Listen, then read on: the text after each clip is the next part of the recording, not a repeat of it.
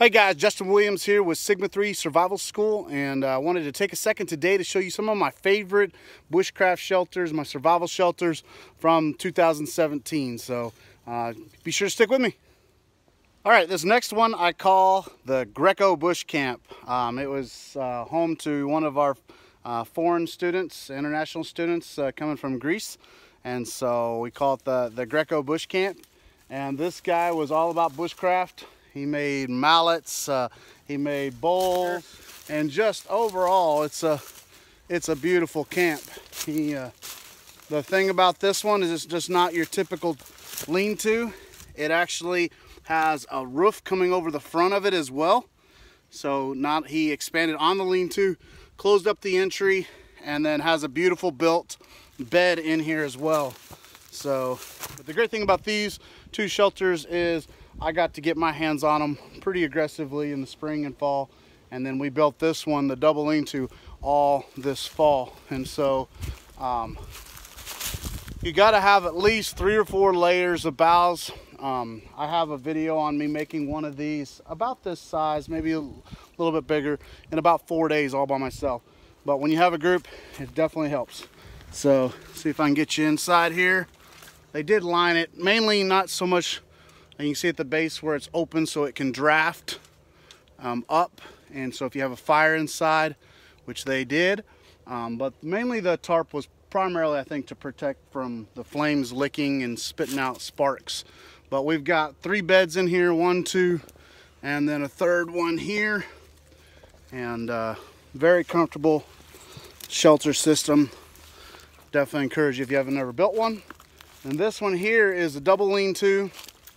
I did a lot of work on this one, and then they did add a door to it here on the ground, and then built some beds. And I just love double lean-tos, guys. I don't know why. I guess because they remind me of my modern homes. But 2 very comfortable beds in here. A lot of room, a center support beam. That's a big mistake people make, is they don't put in proper supports. And then I built the fire pit. I think the guys probably made some modifications to it. This next shelter here I like to call the bunk bed, because it's pretty much a bunk bed. It's a lean-to on the bottom with an additional layer of hut on top of it. And it's very unique. It was designed for 2 people. But it eventually turned into a single person, and they slept on bottom and kept some of their gear and storage and stuff dry on top. Get you in here. Here's the upper bunk.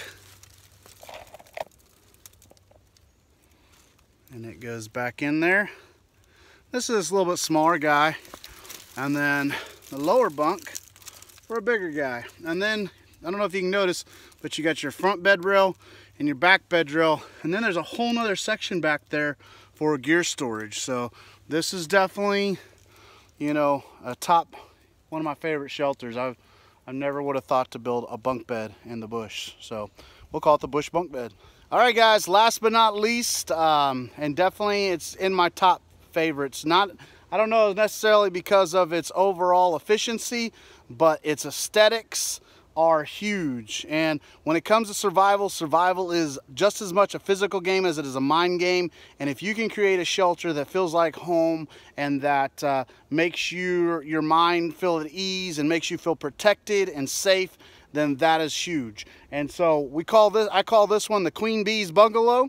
Had a couple awesome ladies from our fall instructor course stay in this one. And so they built this beautiful rock fire pit. It's almost more like a cabin than any other shelter here. But I'll take you around to the side and show you the inside, which is pretty amazing as well. All right, so let's check it out on the inside. Got this beautiful, once again, fire pit. It's a straight up fireplace. Got a wreath above the fireplace. And then a straight up rock fire pit. I think the only thing they probably could have done different was to take some clay and chink it, which I know that was their plan. They just ran out of time with it. And then old Bailey's liking it, getting out of the wind. It's pretty windy out today. A double bed with the lean-to. and then the grass mat. Just a overall beautiful shelter setup. They got some of their wood shavings from bow building day, which is smart to keep your tinder dry. So just an overall, the Queen Bee's bungalow is an awesome shelter. I definitely like it. Guys, thanks for checking out my Pimp Your Shelter video, and hopefully you guys picked up some tips and tricks. Want to just shout out to all the students who built these. You guys did a great job. I'm looking forward to 2018. You guys come out and build some shelters with me. So until next time, keep it practical, primitive, and prepared.